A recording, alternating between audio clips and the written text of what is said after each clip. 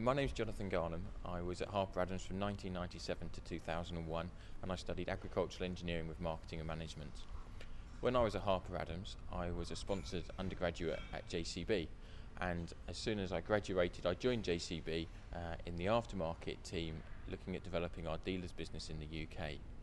In the time since I graduated, I've worked in a number of roles in service, sales, marketing, and now I head our business running JCB Power Products.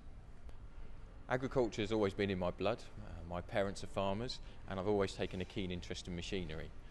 When I was growing up I was always keen to get involved on the farm, work with tractors and machines, and so it's been a passion of mine that I wanted to pursue as my career. I have a passion for working for JCB and a passion for the machines and what we do. I love developing our business, developing our dealers' business, and most importantly developing people. It's a great reward when you achieve something and you see people come with you. I'm a soil and water lecturer and I work in agricultural engineering, and I think the most exciting thing is really the ability, first of all, to work in academia, to work with young people, to inspire them, and then also to work in the area so closely related to food production. And food production is really crucial, and soil and water management is fundamental for food production. So it's really, my aim is to be able to contribute to the society and contribute to the environment and work with young people as well. I chose a career mainly because I've got an agricultural background. My father is on a farm. I wasn't so sure whether I wanted to actually do the tractor driving side of it, but the engineering side of it really interests me. Tinkering around with my old man on the weekends and stuff, and we've got a dealership, the John Deere dealership just down the road. I approached them, and then here we are now. It was sort of really good getting involved in engineering, definitely.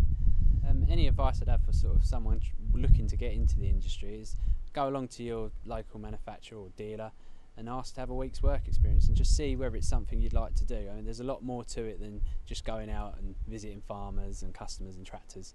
There's more things going on at the dealership, and it's just one of those things. There's a lot of hours with everything to do with agriculture, and sometimes you need to just have a go and see what you think. And if you like it, then there's the whole career in front of you. Once I finished my PhD degree, I decided to continue doing a little bit more research, so I did a postdoc in sustainable technologies. As part of the postdoc, which was mainly research, I had the opportunity to do a bit of teaching, so I realized that I really enjoy teaching. I do enjoy research as well, but teaching was a very big part of my job and I really enjoyed it. So that is why I moved into a lecturing position. So I'm now a lecturer in sustainable technologies, and I do other things as placement manager, which is actually a very good opportunity for me as well, because it keeps me in contact with different companies and different employers, which is very beneficial as well for the students and as well for research. For any girls that want to follow a career in agricultural engineering, my only advice is just to go for it. Some of the times it might be scary, some of the times it might be difficult. However, in any occasions I have felt that I have been left alone in any projects or in any work that I have been doing, and there has been nothing that has stopped me to follow my dream into the career that I wanted to follow. So basically the main advice is just go for it and make sure that you follow your dreams if that is what you really want to do. My name is Robert Fillingham.